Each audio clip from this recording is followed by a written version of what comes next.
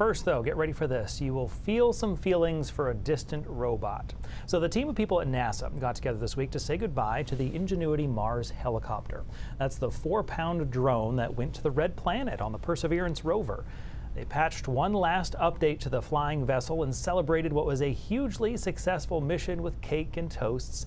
Ingenuity made its first flight a little over 3 years ago, becoming the first man-made object to fly on another planet.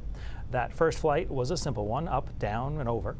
And it quickly made a second flight, then a third and a fourth, eventually flying 72 times for a total of more than 2 hours aloft, flying over more than 10 miles of Martian terrain, exceeding its mission goals 14 times over.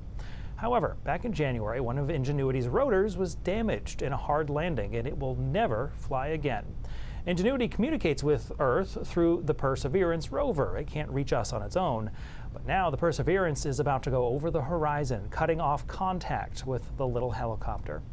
Ingenuity's mission isn't over, though. With their final communication, NASA turned the helicopter into a monitor where it will continue to collect data for some future explorer to pick up. The place where Ingenuity has been stuck has been named Valinor Hills. If the name rings a bell, congratulations, you're a huge nerd like the rest of us.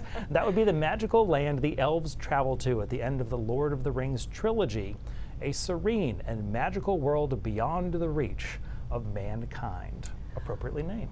Okay. I am feeling the feels for that. Right? That little helicopter. That's being left behind, you mean? Yeah. It's just gonna sit there.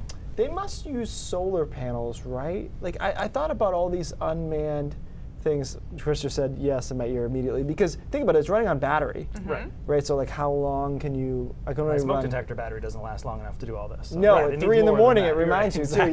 too, yeah. Okay, cool, that's interesting. But it is funny when they leave things behind, you know they're inanimate, but you're like, nobody's gonna go get it, they're just gonna leave it behind. Maybe someday someone will find it and get the extra data. Yeah. Here's We'll see. hoping. Here's hoping. Pick up that space trash. Yeah.